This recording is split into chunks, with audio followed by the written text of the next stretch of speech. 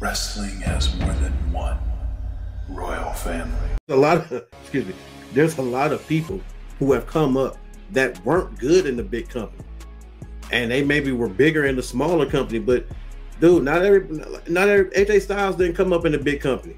So it's like, you know, some people got to come up in a smaller company because the big company has a perception of a wrestler, and AJ Styles could have been a jobber. You know, guys like that, if they'd have stuck with what WWE thought was really good of them, a lot of them probably wouldn't really be shit, or they would just be WWE rejects. So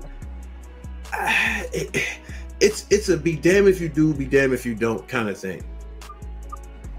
No, you know, I'm sorry, but just because it's no different than what WCW was before it really became the number one thing with the Outsiders and everybody.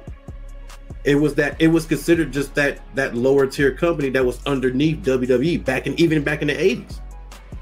Nah, dude, and Penelope said that Hall and Nash going to WCW was the best run of all time.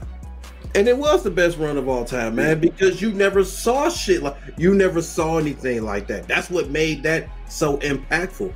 But at the same time, man, I don't think he's 100% right that guys just can't cut it out in WWE. We all know how Vince was.